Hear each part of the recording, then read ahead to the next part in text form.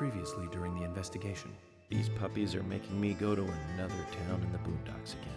I didn't think you'd keep me waiting in the rain for so long. Welcome to Greenwood. I'm the sheriff, George Woodman.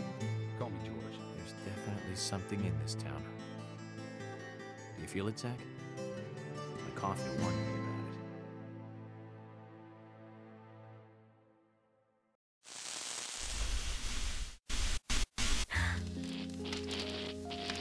It's broken. I've been using that one for a long time. Why didn't you get it repaired? This TV is important to you, right? It's got some memories attached to it, sure. I used to watch movies on this thing with your grandma all the time. Grandma liked movies? Of course she did. Everyone loves movies, right? I love movies too. I've never been to a movie theater though.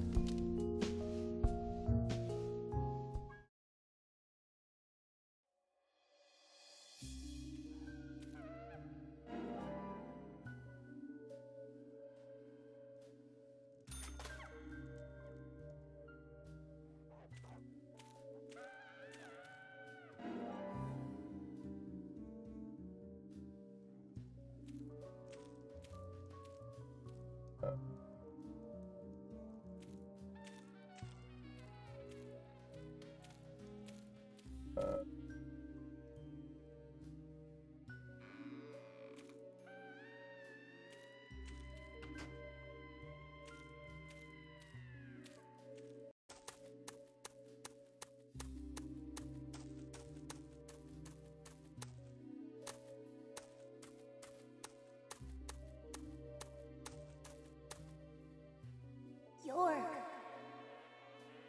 York!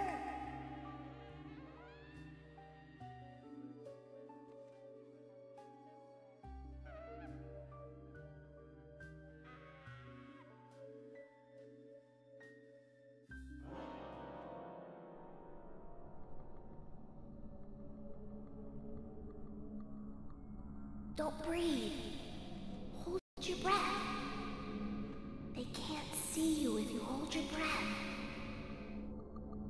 Hurry. Like this. Cover your mouth.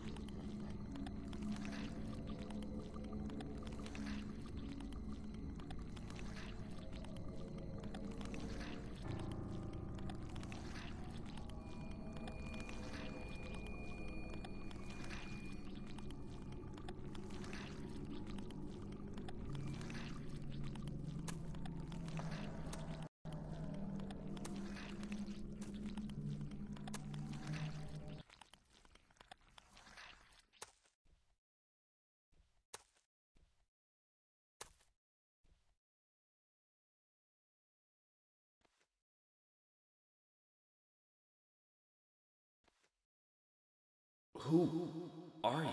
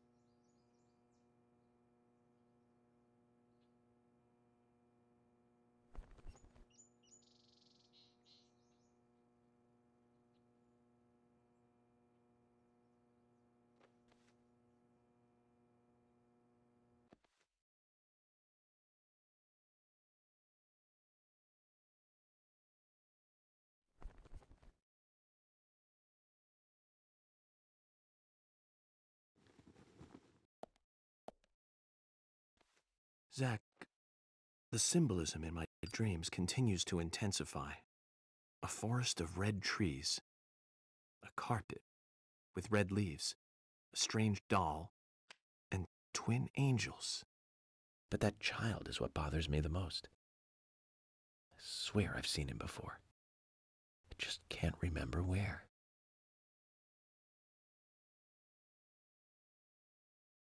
Well, it'll probably come back to me eventually. For now, we need coffee.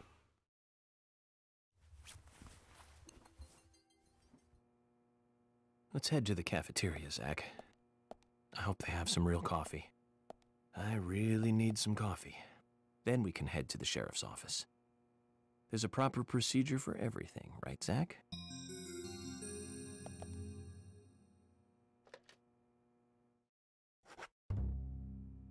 Right, Zach?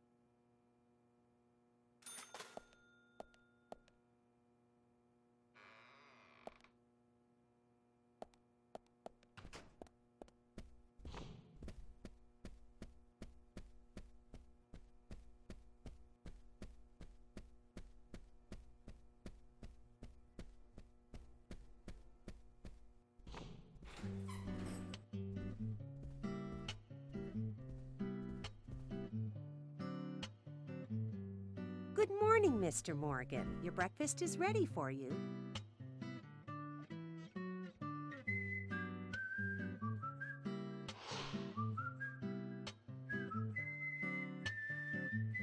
Thank you, Mrs. Polly Oxford. Just Polly is fine. Well then. Thank you, Polly. I'm starving.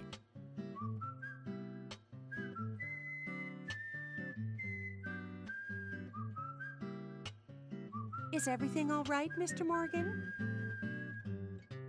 Yes, it's delicious, Polly. My compliments to the chef. I'm hoping my cooking will bring back repeat guests. Honestly, though, it's been a while since anyone has stayed here. I couldn't help but notice. Aside from you and me, there seems to be no other guests or workers around. What's that? The salt's in that white shaker there. Thank you. I was wondering if there were any other guests or workers here. Oh, no one else. My husband and I used to run this place, but he's in heaven now. You've been working here alone since then. Must be hard by yourself. Oh my, we're all out of pepper. I'm very sorry. It must be difficult to run a hotel by yourself. Well, yes, I suppose. I could just live on my pension. But I have to admit, running a hotel is kind of like a hobby of mine. That's nice. Polly, it might help to hear you better if you could sit a little closer. Oh my, Mr. Morgan, you're embarrassing me. So early in the day, too. I think I'm a little too old for you. And I still love my departed husband. May God rest his soul. I appreciate the invitation, but I'm fine over here. Polly, I can hardly hear you from all the way over there. You're exaggerating. This is fine. It won't do to be all clumped together with such a large table and cafeteria. We have to make use of all this space. Now tell me, that wound on your face, what happened? Let's just say I had some trouble during the last case I was working on. I'm sure it'll heal. It's just a flesh wound. Oh my, well, there's no need to be the tough guy here. I want you to be able to relax here. I've prepared a special room for you. A famous rock star once stayed in the same room, you know. Really? I feel honored. If you need anything at all, just let me know. I'll help you out in any way I can. Zach, the lady is offering to help. Do you want to ask her about the town? Say, Polly, what can you tell me about this town? Well, let me see. You might know this already, but the town is called Greenvale. It rains here quite often, but it's a nice place, surrounded with nature. It was a big and prospering lumber town until not so long ago. We used to have a population of over 6,000 people. Less than a tenth of them left now. This hotel was built back then. We saw plenty of guests in those days. That's why this place is so big for such a small community. I have so many fond memories from back then. I suppose the clock on the community center is quite famous too. The clock? Oh yes, it's lovely. It rings in the morning and at night to let the whole town know the time. You'll hear it many times during your stay. It's a beautiful sound. And you'll love it too, I think. I look forward to hearing it then. Anything else you'd like to know about? Yes, actually, Polly. Could you tell me about the shops around here? Shops? Well, there aren't many. It is a small town, after all. You can do most of your shopping at the Milk Barn convenience store. The couple who run it are a unique pair. I'm sure you'll get to like them. The A&G Diner is a great place to eat. They might be open even if my kitchen is closed. If you want to go to a bar, there are two. The Galaxy of Terror and the Sweary 65. I don't care much for either of them. Bars are for the younger folk. We also have a gas stand, of course, the art gallery, and even a gunsmith. You should be able to find what you need. Thank you, Polly. Well, Mr. Morgan, I'd better start cleaning up. You just take it easy. I'll bring your coffee out in a moment. Thank you, Polly. I have to warn you, though, I am very particular about my coffee. The very best you have, please. I understand. I'll be right back with it.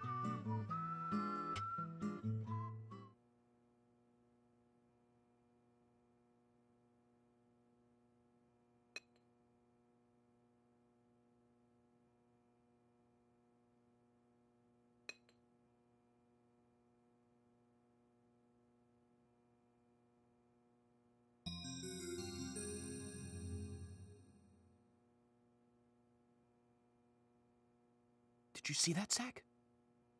Clear as a crisp spring morning. F.K. in the coffee. I knew I could count on it. Never fails. Now then, let's get going.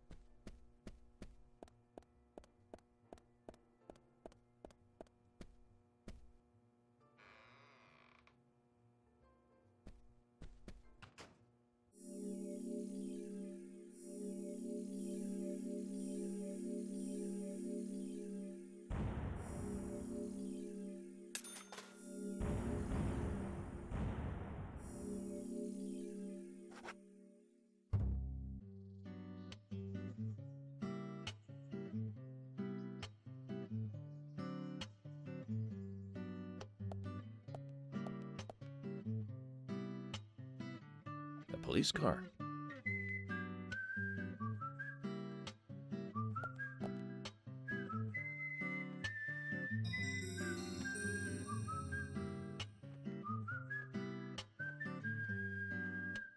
So we have King George to thank for preparing a car for me.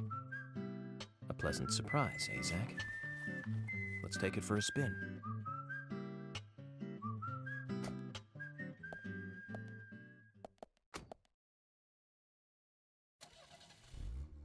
I have to tell you, Zach, this place simply amazes me. The keys were left on the front hood, and nobody stole the car. Values.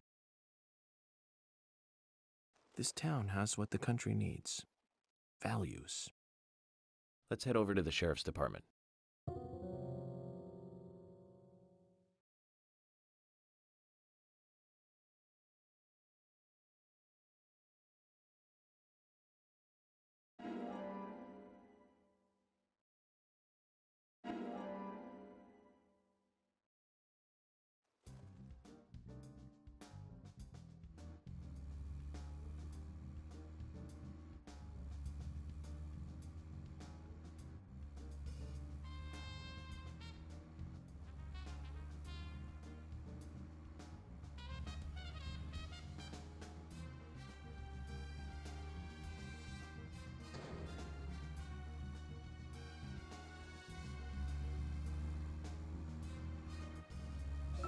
So, Zach, about those bonus features in DVDs nowadays. You know, the ones from the 80s have almost no bonus material. Even if they do, it's a trailer and the visual quality is pretty bad. Well, that visual quality is a good reminder of those days. So many new audio and visual appliances were coming out back then. Do you remember the first video deck we bought? We bought it to record one of the Star Wars movies on TV. And remember when that video store opened, we spent hours there, just trying to find a good movie to rent. There weren't that many to choose from back then. I remember renting some really bad ones after reading those back cover taglines. Hey, remember? Attack of the Killer Tomatoes?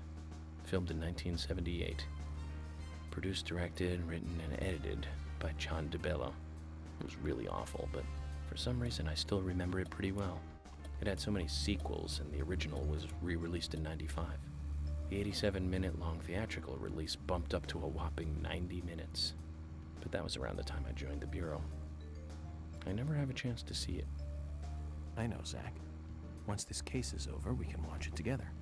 I bet we can buy a copy on the internet pretty easily.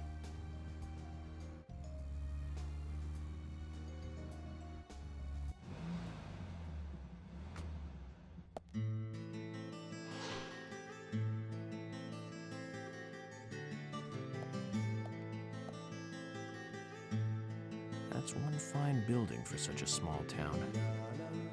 The exterior woodwork is spectacular. Don't you agree, Zach?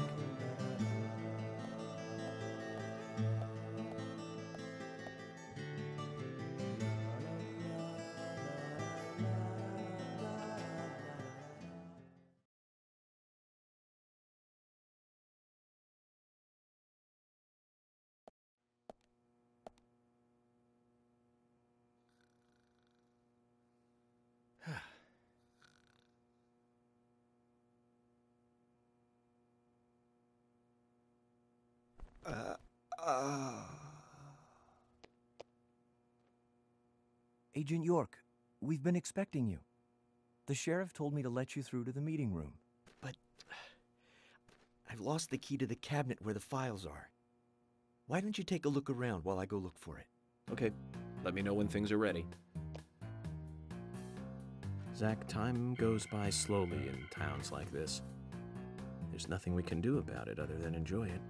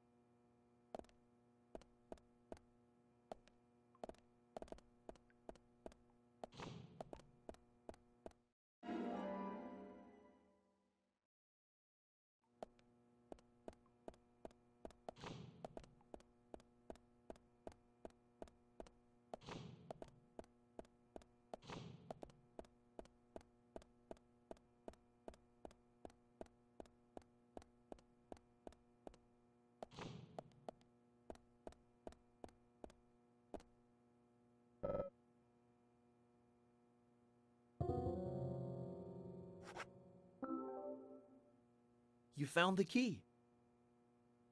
That's the right one?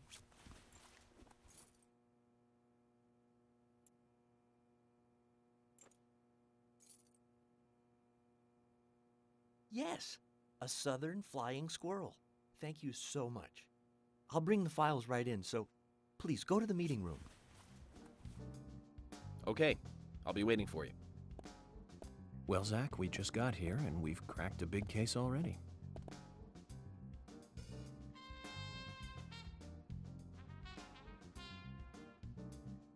The victim's name was Anna Graham. Age 18, she just recently graduated from high school this year. Her dream was to move out to the city and become a model. But for the time being, she was working in the A&G diner here in town. She lived with her mother, Sally, Anna's father died in an accident in the lumber mill when she was a child. Her mother is unemployed and lives on the insurance money from her husband's accident. After all, it's a small town with a low cost of living. Financially, they seem to get by fine, and they led normal lives. A normal life is exactly what a curious teenager doesn't want. It's all starting to make sense, Zach.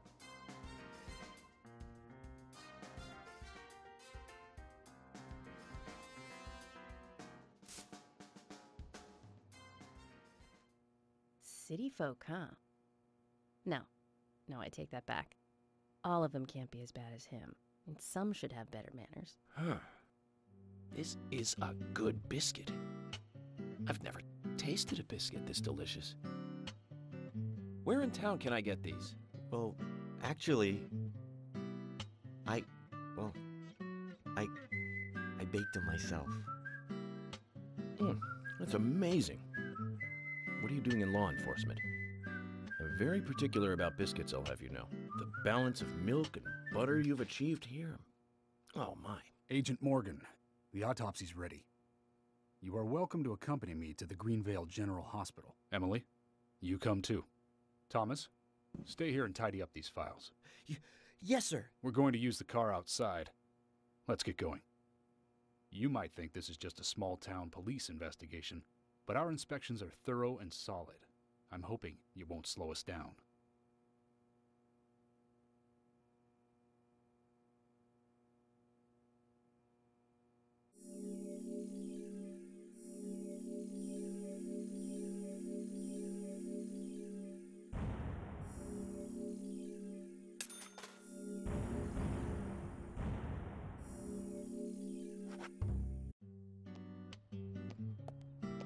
The Greenvale General Hospital is down the road by the lake. It's too far to walk. Come on, get in the car. If I'm riding in a car, George, I prefer to be the driver. Can you provide a car for me? What are you talking about? You don't even know how to get there. Which is another good reason for me to drive, George. I need to learn my way around town. Oh, man. Very well. Then I'll ride with you. I want to keep an eye on you. Fair enough. Just one thing, Agent Morgan. Your involvement in this case is limited. That means you don't have to learn your way around town.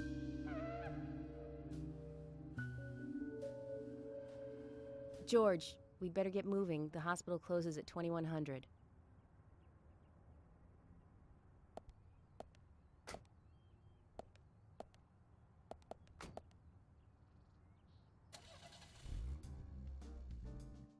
Agent Morgan, get us there quickly, but drive within the speed limit. Just because you have a badge doesn't mean you can drive like a maniac. George, what are you, his mother? We just need to get the autopsy results. Agent York isn't accustomed to the town yet. Give him a little slack.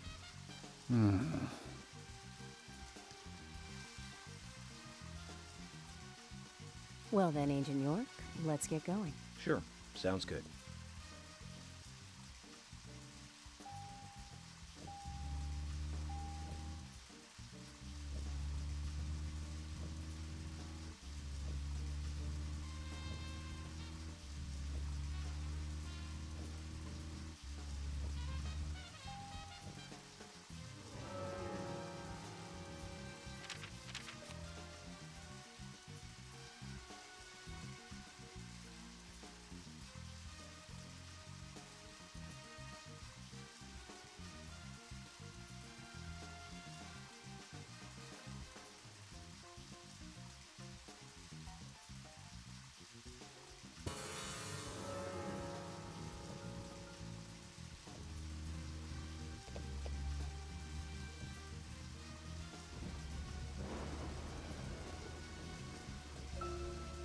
Agent Morgan, I can't help noticing you prefer to work alone.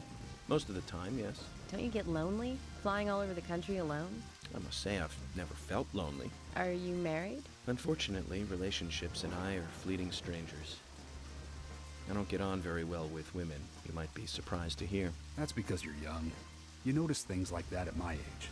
You have to treat women carefully. like a thin crystal wine glass. If you don't, they can cut scars on your face, just like yours, right? George, is this an interrogation? I see you're a seasoned professional. But let's not talk about my scar.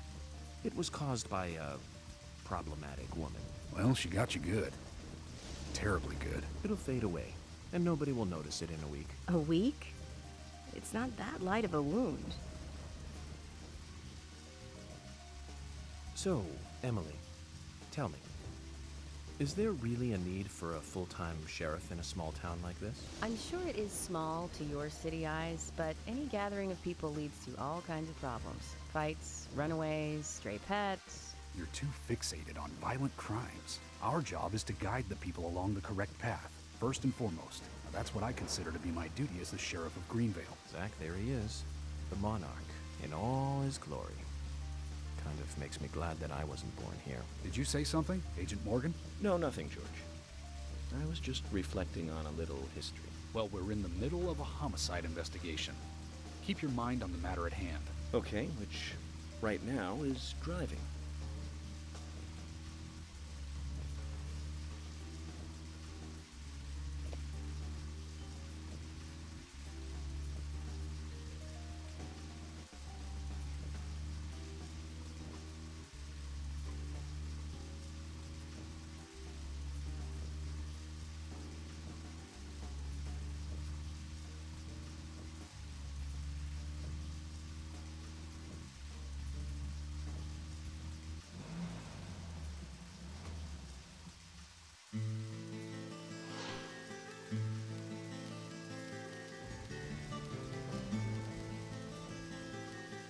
That's a pretty big hospital. I guess they wanted to be ready for town-wide food poisoning? No, it's another leftover from the town's prosperous slumber days. Hard to imagine now, though, isn't it? My mother always talked about how energetic this town used to be. Almost like a gold rush, she used to say. Impressive. But the hotter the fever, the faster it cools. And so now there's hardly anyone left to use this place. It pains me to watch my hometown lose so many citizens. Beyond your understanding, I'm sure.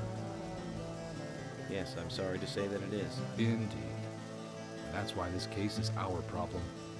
There really isn't any need for you to get too involved.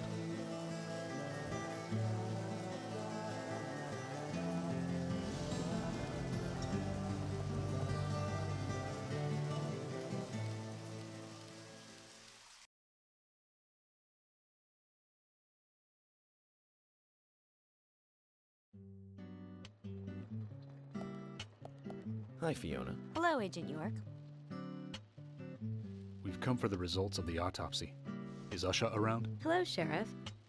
I think Dr. Johnson is in the computer room. What's he doing? I don't know. He never discusses his work with me. You'll just have to ask him yourself. Thanks. We'll go find him. You're reading again today. Yeah, I've become fond of mysteries recently. The doctor is always telling me to read some dry old medical journal. It's not really fair because he only reads chess magazines himself, so I cover them up like this to keep him off my back. I can tell you're working hard then. But I really like that about the doctor, to tell the truth. Fiona?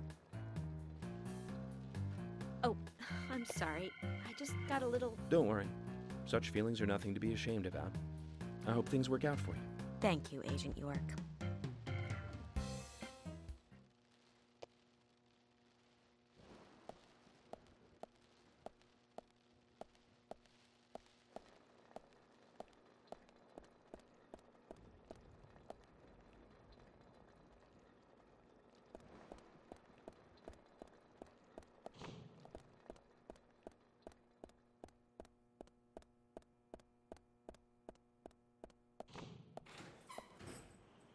We couldn't find him. Fiona needs to check her information. No, I don't think so. Does the doctor like playing games by any chance? What do you mean? There's a message on the computer, and a card key already set in place. The king passes the rook and meets the bishop. The knight takes a pawn along for the queen. What does that all mean? It's a simple puzzle. Zach, let's take him up on his challenge. You can do this, right?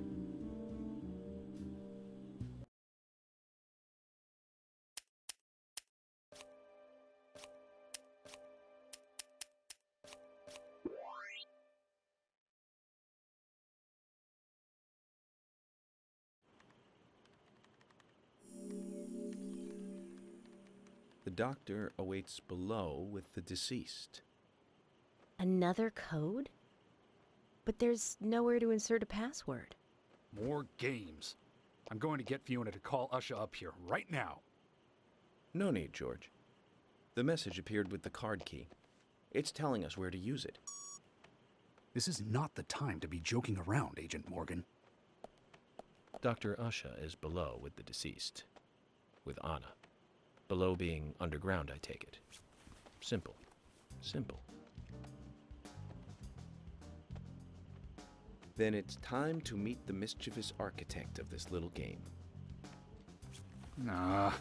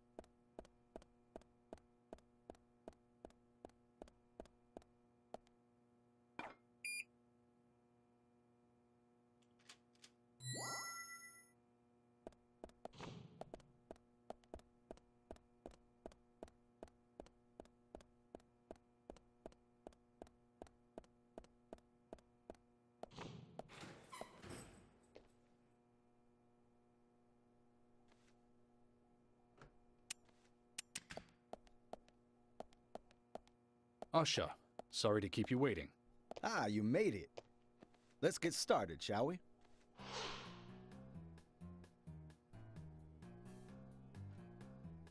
This is Agent Morgan from the FBI. Nice to meet you. I'm Usha Johnson, the doctor in this hospital. FBI Special Agent Francis York Morgan. Please call me York. Everyone calls me that. Very well, Agent York. Are you a forensic practitioner? Let's just say I've dealt with corpses before. That battle of wits, by the way. Did you create that yourself? Mm-hmm. I just wanted to see if our FBI agent could handle the task. I see. Well, it was pretty fun. Oh, I'm glad you liked it. We don't have much time. We need those autopsy results.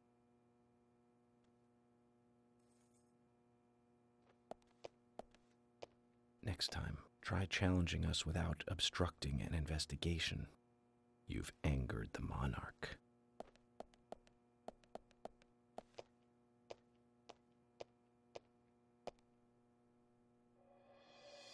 From the onset of rigor mortis, the stiffening of the muscles, the time of death is estimated to be between 20 and 2200 hours. That's still quite early for such a crime to take place. Note that there are 2 exterior wounds, pressure marks around the neck, and a long cut running from chest to abdomen. Blood marks on her right hand tell us she was gripping something round in her right hand.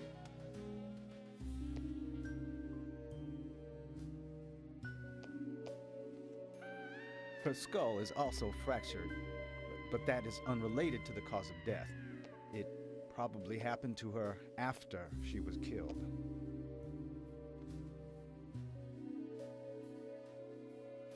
Now, I first thought death by suffocation, due to the marks on her neck. But after further investigation, I now have a different conclusion. The direct cause of death was loss of blood from the wound.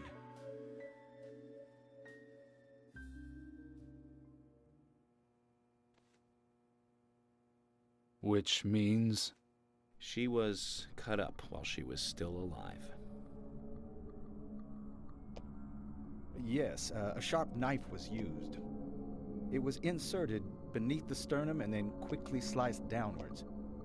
The excessive loss of blood from her internal organs is what actually killed her. Her nails are clean, and with no skin cells from the attacker. She also doesn't appear to have been bound nor badly beaten. She was apparently killed without resistance. The most tragic thing, however, was that she was unable to speak her story to anyone who could hear her cries.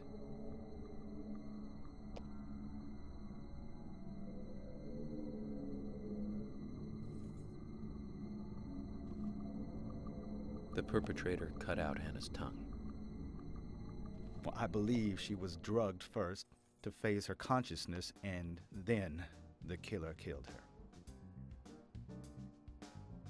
Now, the killer most likely has a deep, traumatized past concerning women.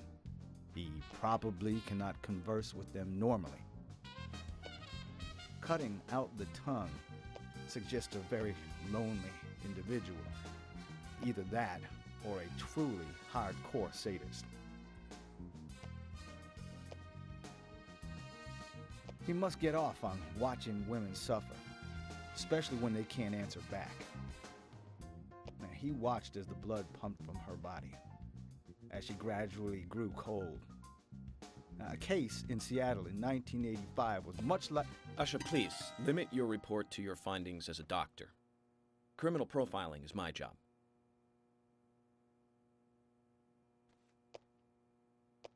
You're wrong, also.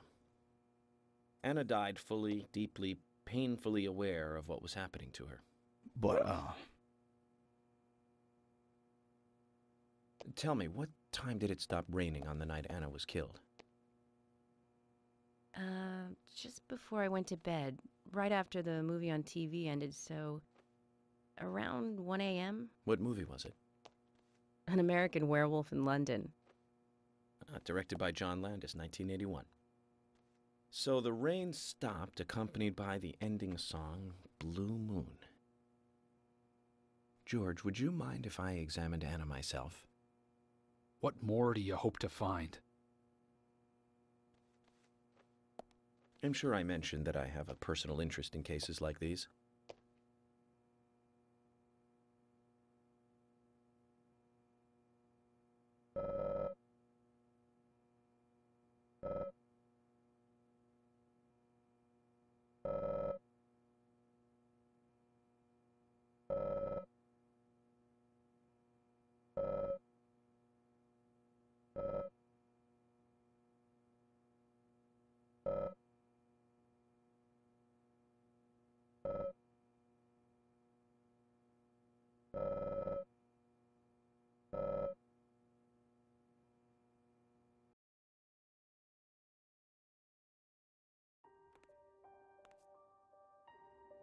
From her lack of resistance, I'd say that Anna's injuries happened very quickly. Unable to speak, she was then left to cry herself to death. Zach, it's all starting to come together. The perpetrator stayed with her for at least 2 hours until it stopped raining. At the estimated time of her death, it was still raining, but you can still see tear marks on her cheeks. That means she was killed under a roof somewhere. She was then carried into the woods after it stopped raining. There's one other thing. Her tongue was removed with a very blunt knife. In fact, it's more likely it was simply chopped off. Usha, are you a passionate man? Well, not particularly. I'm an but I am man enough should the moment call for it. George, how about you? I'm very passionate, yes. Especially when it comes to women. But I don't see what that has to do with anything. George, the perpetrator is just like you. He's passionate about women. He's a passionate kisser. This was a kiss of death. Ah, the perpetrator. Bit off Anna's tongue. We'll never get a dental print from a wound like this. But this is still a big lead.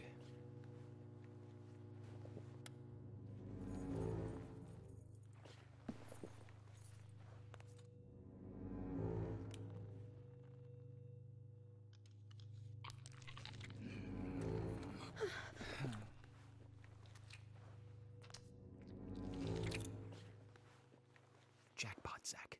A shame, but our old-time all-American sightseeing tour just came to an end. This case is now under the jurisdiction of the FBI. I'm assuming command. I'll need you to assist me in the investigation. What in the hell do you mean, Agent Morgan? I know I said I was passionate, but you can't think I did this. That's not why I'm assuming command, George. You're a suspect just as much as every other passionate man on Earth. Let me show you something.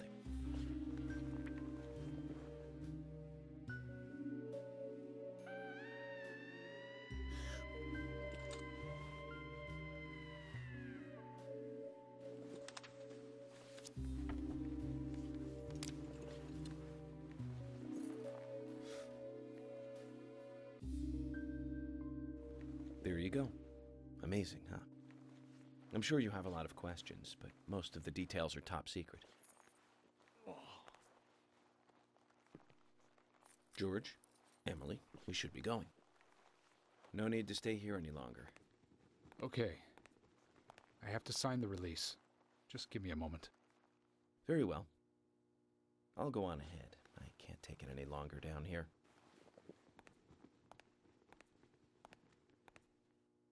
Bishop takes queen. His rook takes your queen. Then your knight takes rook. And checkmate. Huh?